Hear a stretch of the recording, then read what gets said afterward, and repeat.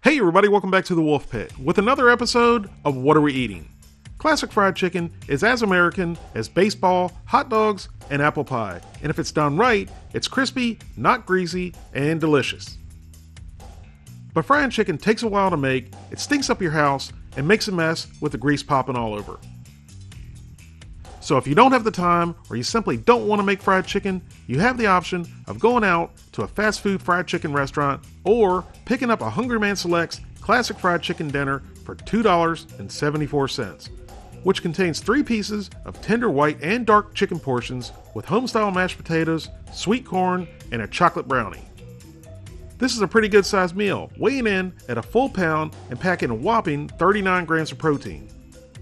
Now before I pull it out of the box, let's go over the details, starting with the ingredients. And the amount of ingredients in this meal is absurd. To the point, it pisses me off they feel the need to add this much crap for such a simple meal. I didn't know where to start without getting a headache, so if you feel the need to read through the list of ingredients, grab a beer, turn on Inagata Davida, and begin to read and see if you can get through the list of ingredients by the end of the song, starting now. You have 17 minutes. Now let's go over the nutrition facts. For the entire meal, there's 940 calories, 56 grams of total fat, 12 grams of saturated fat, 130 milligrams of cholesterol, 1,370 milligrams of sodium, 58 grams of total carbohydrates, 3 grams of fiber, 14 grams of sugars, and 39 grams of protein.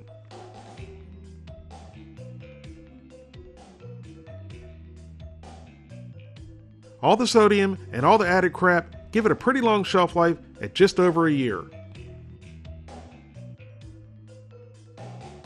When I pulled it out of the box, it looked like it fell out of the truck on the way to the grocery store. There's corn all over everything. I know it's all going to be mixed together tomorrow, but until then, I want it separate. I bought 2 of these Hungry Man meals because you, the people, asked me to do an oven versus microwave comparison with 2 of the same meals. So that's what I'm going to do. Because remember, I do this for you, the people. So I'm going to cook this one in the oven. It says to preheat the oven to 350 degrees, remove the plastic from the chicken and brownie, and cut a slit in the film over the corn. The plastic is barely sealed on the edges and not at all in the middle. So there's really no reason to cut a slit in the plastic over the corn because it's not sealed to begin with.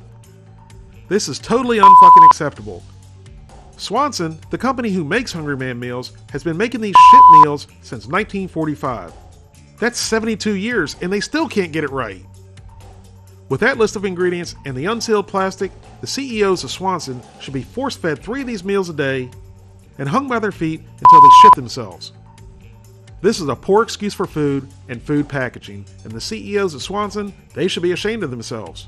But as long as people continue to buy this garbage and fatten the CEOs' bank accounts, they're going to feed us whatever the hell they want to without a fucking care in the world. So now let me, the consumer, reposition all the corn around because right now it looks like the floor in a feed store. After cleaning up the corn, I'm supposed to put this on a cookie sheet and bake in a 350 degree oven for 45 minutes. So into the oven it goes. While that's in the oven, let's do the microwave version. When I took it out of the box, the same bullshit. But this time, it was the chicken crust that's all over the place. And again, the plastic is loose. It's stuff like this that makes me drink and stay medicated. I mean, with all the ingredients already in this meal, they might as well super glue the plastic down. A few more heated chemicals isn't really going to make a difference at this point. So let me get this cleaned up and bang my head into the wall.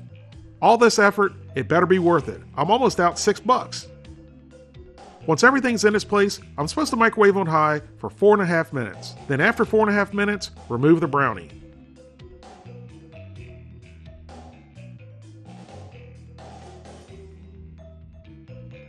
Then microwave for another 2 minutes and rest another minute. After microwaving on high for 6.5 minutes and then resting for another minute, our classic fried chicken meal is ready. So remove the plastic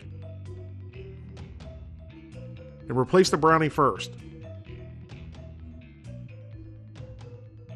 Let's mix up these home-style potatoes and give them a try first. Boy, do they look dry. I've had a few comments that say I need to add butter and milk to frozen dinner mashed potatoes. That's a bunch of crap. This is a frozen, ready-to-eat dinner.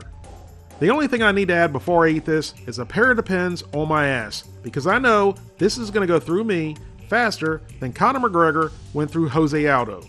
I finally tried the potatoes, and they had the texture of instant mashed potatoes with not enough liquid added, and they tasted like paste. Then for the corn, which I usually like in frozen dinners, and this corn was no exception. It was pretty good.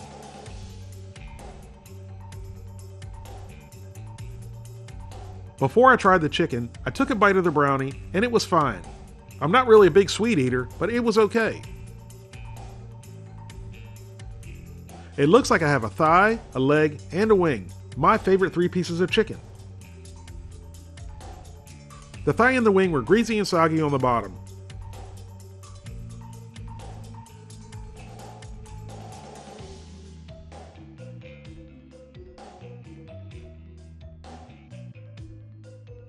But the leg wasn't greasy at all, and it looked somewhat crispy.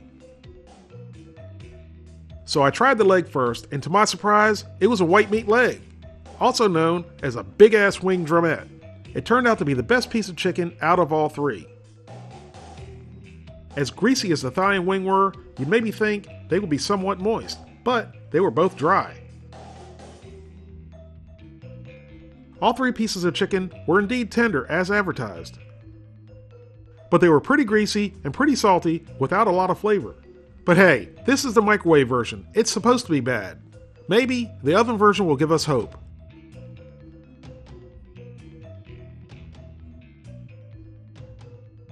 After 45 minutes in a 350-degree oven, the oven version is ready, and right off the bat, it does indeed look a lot better. The chicken, as expected, was nice and crispy. That brownie looks so much better. The mashed potatoes somehow look moister than they did in the microwave. But the corn, it looks old. But that could be because the plastic wasn't sealed. I mixed the potatoes and they were indeed much moister and creamier than in the microwave. They also tasted a little bit better, but not great.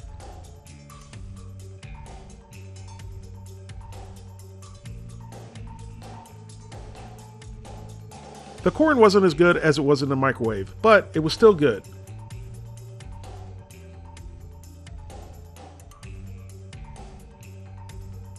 That brownie though, it was on point. The oven did magic to it. The same kind of magic that a muzzle in a bag would do to Rosie O'Donnell. I was wondering, is that piece of corn in the brownie symbolic of what the aftermath of this meal is going to look like? Again, it looks like I got a thigh, a leg, and a wing. The top of the chicken was nice and crispy, but again, the bottom was greasy, but not as soggy.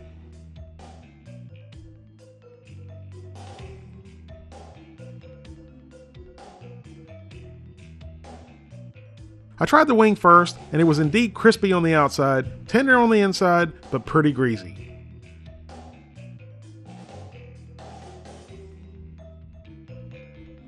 Then I tried the leg, and once again, it wasn't a leg. But I bit into it like it was a leg and bit right down onto a fucking sharp-ass piece of bone. They did something that's not really unusual, and they cut the breast into pieces, and I got the corner right by the wishbone right into the roof of my mouth. I don't have a problem with it being a piece of breast, but damn, make it look like a piece of breast and not a leg. Didn't that look like a leg to y'all? I just can't imagine if a little kid bit into that. That's pretty dangerous. But I carried on and very carefully took a bite out of the thigh. And at this point, it wouldn't have surprised me if it was a chicken head or chicken foot. But the thigh was a thigh, and even though it was pretty greasy, it was the best piece. I didn't like either one of these, but I do think the oven did make it taste a little bit better. If I had to give them a rating out of 10, I'm going to rate the oven version a 2, and the microwave version a 1. And the oven version can thank the brownie for the extra point. I wouldn't buy these again, and I wouldn't recommend you buy them either. If you'd like to show your support to the Wolfe Pit, please consider being a patron. You can pledge as little as $1 a month, and every little bit helps provide better content more often for you, the people. Thank you all very much for watching. I hope you do not give these a try. Please don't forget to like this video and subscribe, and I'll see you soon.